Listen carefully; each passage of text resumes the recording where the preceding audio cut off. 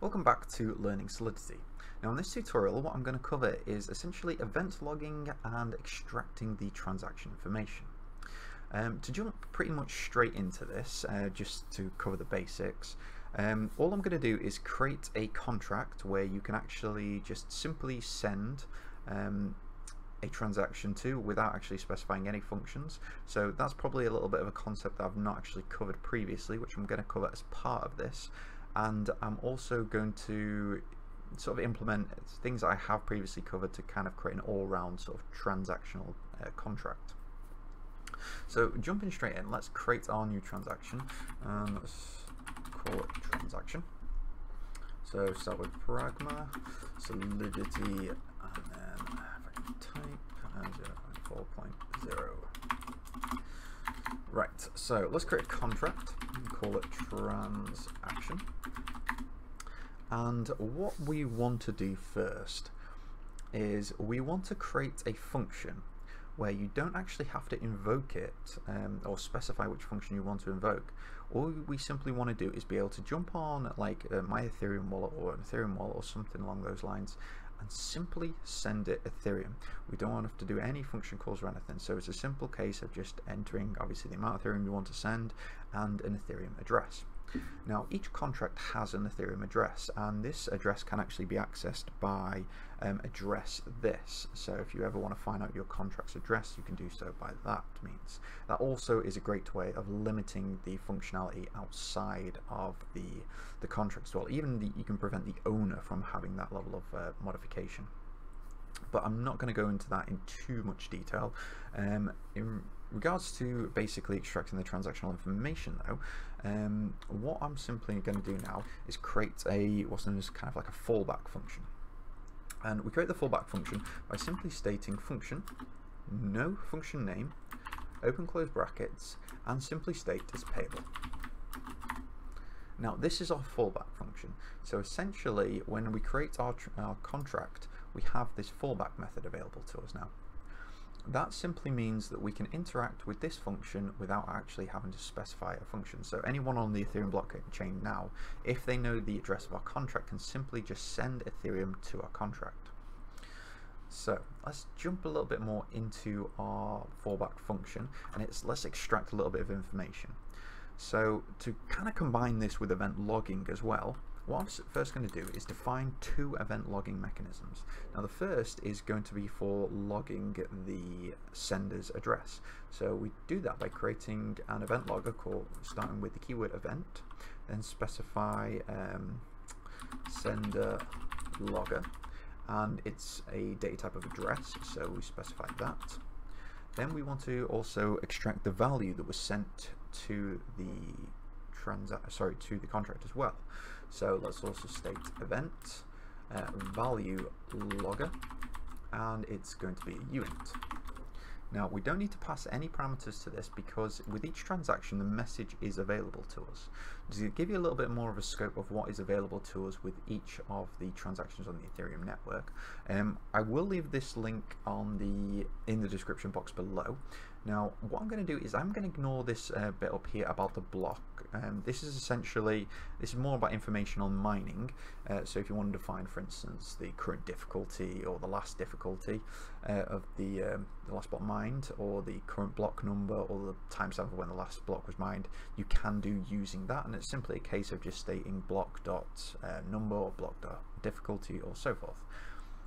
What we're going to focus on now is message. Now there is something else that we can use as well, but I don't really want to go too much into because it's a little bit in essence deprecated. Now for instance, you do have these TX, which is essentially the transactional sort of bits of information available, such as the gas price of the transaction and the transaction origin, but essentially we should almost be in essence be able to distinguish that from the message sender, and also maybe not so much the gas price, which I think is why it's still in place, but we can see what remaining gas. Now when you send a transaction, you can define, if I'm correct, the limit of gas that you are going to be applicable to be using. So what you do is state, I want to be using X amount of gas. This will tell you how much the transaction has used so far and what is basically remaining. You can also find out other information which is probably not overly useful to you, such as the complete call data. Yeah, that might be just to say, for instance, if you wanted to verify or validate your input. You have the signature, which again is more of a validation thing because it's just the first 4 bytes of the call data. And then simply you have the sender, which is the origin of where the transaction began, and message value, which is the amount of ether being sent over the network, and then finally, I think I've covered everything. Data, gas, sender, signature, value. Nope, that is definitely everything. There is no more finally. There is now, but that is just simply a sort of like a quick way to just call timestamp. And that is, in a nutshell, what is available in pretty much every single transaction using Solidity. So, like I say, I'll leave that in the description box below. But like I said, now is the time to sort of focus on our message. So as you saw before, we had the fallback method available to us, and all we're going to do is log the sender address, so sender logger message sender, and we're also going to extract the value from the which is being sent to our contract as well. So value logger, and that's simply referenced by message value. Sorry. So now we've got that, we can simply create our contract. We'll specify a value to be sent. So in this case, I'm going to send 1 Ethereum or 1 Ether. And then we can just click the fallback, which will simulate us essentially sending 1 Ether to that contract. And now we see the origin sort of address of the transaction, as well as the amount of Ethereum being sent over the network. I know you're saying it said 1, but actually the value of Ether obviously is in decimals, and if you specify Ether in the actual Solidity contract, so for instance 1 Ether, it is in fact like, I can't remember if it's trillions or quadrillions or whatever it's lots of zeros. I haven't counted them. If you're interested and you want to see what it looks like, just simply see how many zeros are actually there. Or if you actually send something, see how many zeros are essentially there. I'm not really that bothered. Now that is basic information being extracted from the transactional message. Now this we have seen previously in the custom modifiers. So essentially what you can do for this is you could also set up some sort of like predefined sort of modification sort of parameters as well. So with our payable method, what we can simply state for our transaction is that we only want us to be able to access this transaction, and it has to have a valid value. So first we're going to set up an owner, so like previously before, address, make it private, and call it owner. Then we simply need a way of specifying it, so we're going to use the constructor of function transaction, and then that is simply it, because then we specify our owner by owner equals message sender, which that should only ever get called once by yourself. It should never be called again. Now after that, what we need is 2 modifiers. So create the first modifier.